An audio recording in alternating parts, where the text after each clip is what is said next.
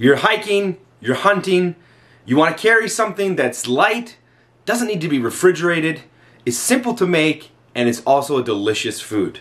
Well, today I'm going to show you how to bring along one of the most delicious, nutritious, and fun things on your next hunting, hiking, canoeing adventure. I just finished reading the book called The Company.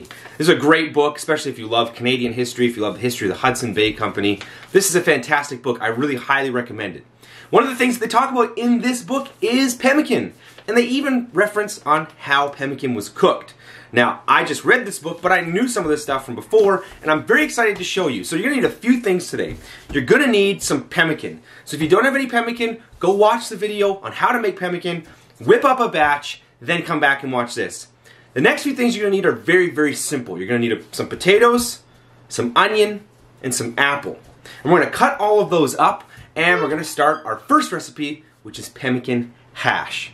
Just another little side note, I have this little thing that I like to bring along with me. Every time I go into the bush, I have two variations of this. I have this little pocket spice thing, which just carries all my little vials of spices. But I also have a little tin box. Now this is a great thing to bring along because it's compact, it looks really cool, really old, and you can fit in some spices like pepper, paprika, ginger, salt, all those kind of things, and even some bay leaves, which is going to be important if you want to spice up your pemmican recipes as you're experimenting. But let's get started because really on its own, it's fairly simple. The pemmican is already ready to go. We need to chop up the potatoes, chop up the apple, chop up the onion. So let's do that. Yeah. Okay, now that we got all of our ingredients ready, it's really simple. First, you just throw them in the pan. Start frying it up. See, if you remember how to make pemmican, pemmican is equal parts fat. Which means you don't have to add butter, grease, oil, anything. It all comes along in the pemmican. So we're just going to throw everything in the pan and turn up the heat and start frying it. One of my favorite things about making pemmican hash is that it's just so simple to take the leftovers from it if you make too much or you make it in the morning, and you just add water to it, a couple bay leaves, maybe a few different spices, leave it in the pot, cooking while you're out hunting or whatever, and you come back and you have a delicious soup, which if you make fry bread or bannock, you can just add and have soup in the evening with bread. It's really that diverse, and trust me, it tastes different. The hash and the soup are not going to taste the same. It will vary batch to batch, but I always add a little bit of water just to get those potatoes and onions nice and soft.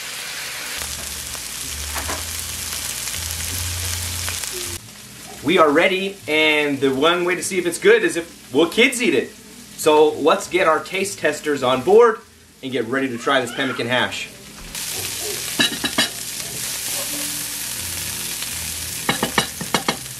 Okay, here's my official taste testers. Go ahead, boys. What's it like?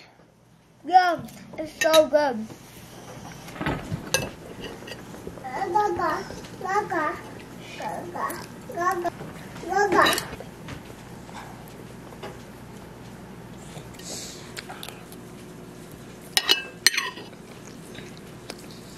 It's so good.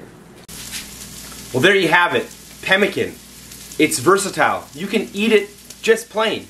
It doesn't need to be stored in a cooler. It's not going to go bad if made properly. You don't need to bring any butter or oil to cook with it. It's versatile. It can be in a hash, it can be in a stew, it can be in a soup. You can eat it like granola. You can add it into other foods. It's simple, whole ingredients. It's beef, bison, any kind of meat, red meat that you choose. Dried berries, equal parts kidney fat, dried up, pounded up, mixed in. It's one of the most amazing foods to bring with you on your next adventure, especially if you're like me and you don't really like eating out of those astronaut bags with chemicals and all that stuff, and you get a gut bomb after you eat one of those. So thanks for watching. I'm so glad that you've watched how to make pemmican, and now I'm happy that you are excited to try and make some pemmican recipes yourself.